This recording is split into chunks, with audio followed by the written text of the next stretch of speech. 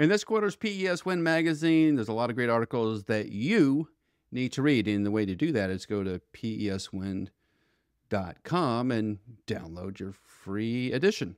And we want to talk about an article in the magazine this quarter, Joel, which is hybrid brakes, yaw brakes, and why you would use them, why this is a little bit different than what we typically see on like a GE machine.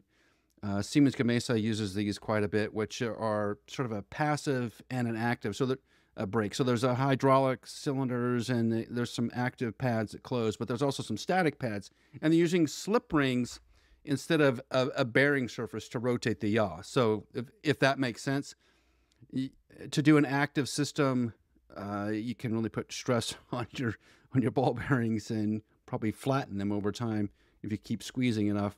With this system, it's a little more control, a little more precise. So I think the argument they're making is that it simplifies the system. So there's some complexities to it, but overall, it costs less. And that's what we should be doing in engineering, right? Trying to figure out ways that maybe this costs a bit more for a component, but less overall.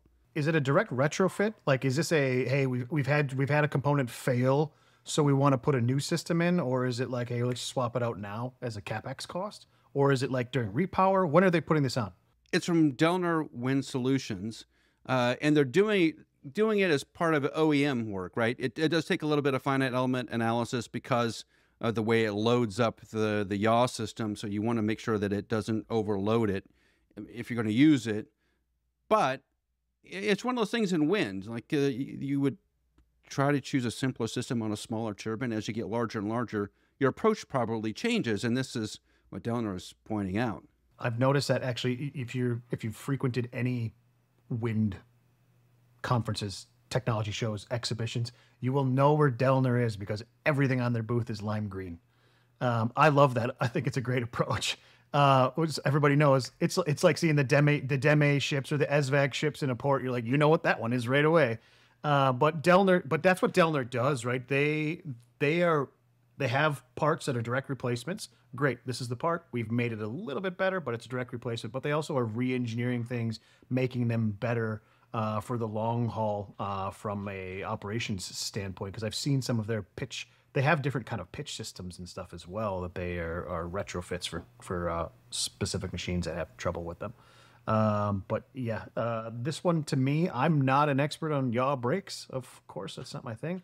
But I do know that whenever you have to deal with that yaw system, whether it be the gearing, the brakes, or the pucks and the GE go bad all the time, like it's an undertaking.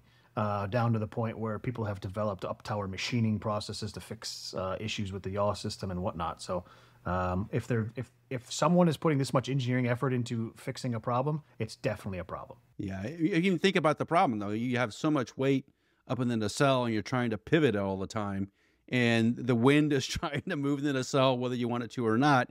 The yaw system kind of takes all the abuse. So designing a system to last is really the key here without breaking things. I mean, how many turbines have we seen where the yaw gear teeth have been damaged or broken off because the brake system is not really de-stressing those teeth? It matters a lot. So as we get more and more efficient with wind turbines, we're going to be thinking about all the different components that go into a wind turbine and making them more efficient, making them last longer, making them cost less. So if you haven't downloaded the latest PES Wind magazine, do it. You can read this article from Dellner. Just visit peswind.com. As wind energy professionals, staying informed is crucial and, let's face it, difficult. That's why the Uptime Podcast recommends PES Wind magazine. PES Wind offers a diverse range of in-depth articles and expert insights that dive into the most pressing issues facing our energy future. Whether you're an industry veteran or new to wind, PES Wind has the high-quality content you need. Don't miss out. Visit peswind.com today.